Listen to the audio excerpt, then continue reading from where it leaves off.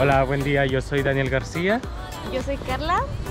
Y hoy nos encontramos en Cancún. Acabamos de llegar a Cancún el día de ayer por la noche, pero ayer ya no pudimos salir.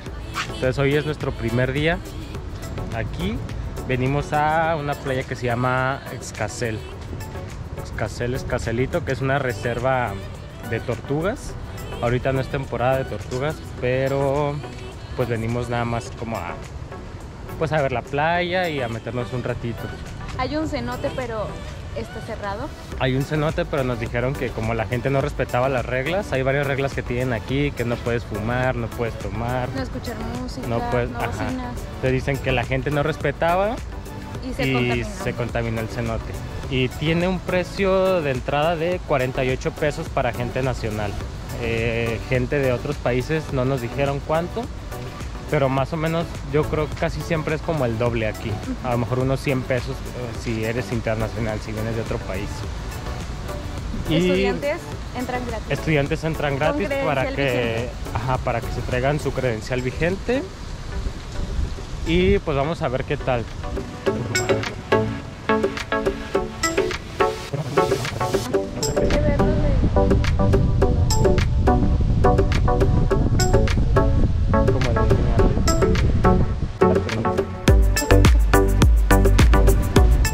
La intención que tenemos con este viaje es enseñarles cosas que pueden hacer en Cancún económicamente. No siempre tienen que estar gastando.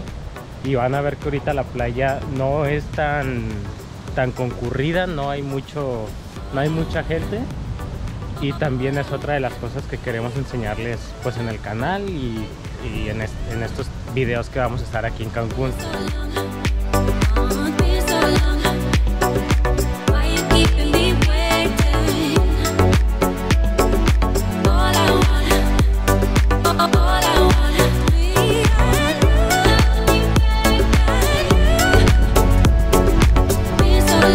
Acaban de decir que la playa está picada. Sí nos podemos meter, pero bajo nuestra responsabilidad.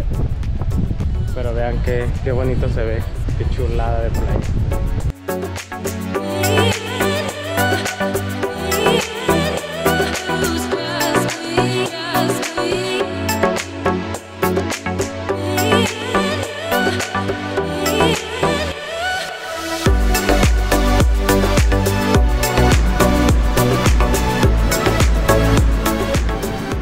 Esta playa se encuentra como a 45 minutos de Playa del Carmen hacia la zona de Tulum.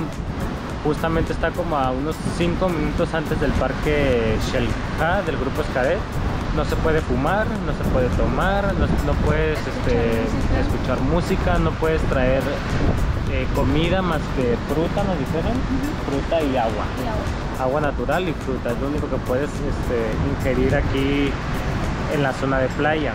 Sí hay una zona de mesas donde puedes ingerir tus bebidas alcohólicas, cualquier comida, pero no tienes acceso a la playa, ni siquiera la vista tienes hacia la playa.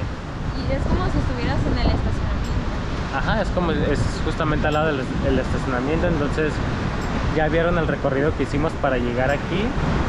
La verdad está muy bonito, está muy cuidado. Ahorita hay un poco de sargazo y pues hay un poco de piedras porque es zona de tortugas. Entonces yo a todas las playas que he ido donde es zona de tortugas hay mucha piedra. Entonces creo que es algo normal aquí, pero de ahí en más está muy bonito, muy cuidado.